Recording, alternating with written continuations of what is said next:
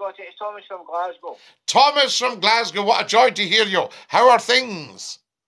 Not too bad. I tried to phone you twice on Saturday, but it wouldn't let me through for some reason. Thomas, we were just mobbed on Saturday. My only fear is that we're going to short out the network on here as well as the radio station. Yeah.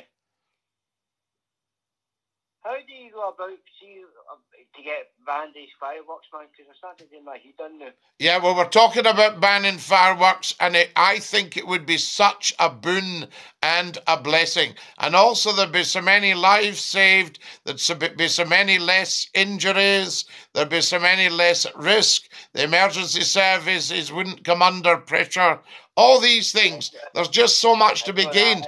Why have we got fireworks in the first place? Because we're supposed to be celebrating burning an old Catholic that failed to blow up the House of Commons in the 1600s. It's not that. It's the old folks and the animals that's caught all, man. They're getting scared, aren't they? Of course it is. Very, very bad. I remember the dogs were so frightened. You know, and the dogs, I mean, beautiful. I can remember horses, cows, sheep, all running up the hillsides.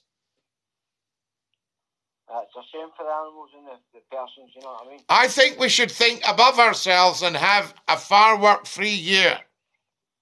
Yeah, I agree with you, mate. CBS says on here, Thomas, if you get rid of fireworks, you're getting rid of part of your history. Well, is it a part of our history we could well do with getting rid of?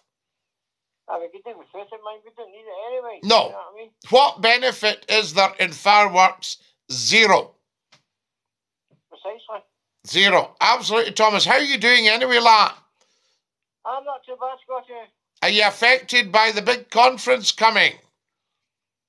It doesn't affect me, Scottie. Doesn't it bother you? Good man. A good Glasgow man. That's it. Lovely to hear you, and thank you for your call, Tom. Scottie. Dinky Anyway, do. bye-bye, Lala. Bye-bye, Lala. Top man. Thomas from Glasgow. What a fine fellow. Lovely to have you calling, guys. So good to hear from you. Has everybody tapped the bell and subscribed on YouTube? We need to see. Do you know what I'd love? If we could get, by the end of tonight, 3,000 subscribers on YouTube. Think about it. Tell 10 to tell 10. You're live at Scottie's Phone In.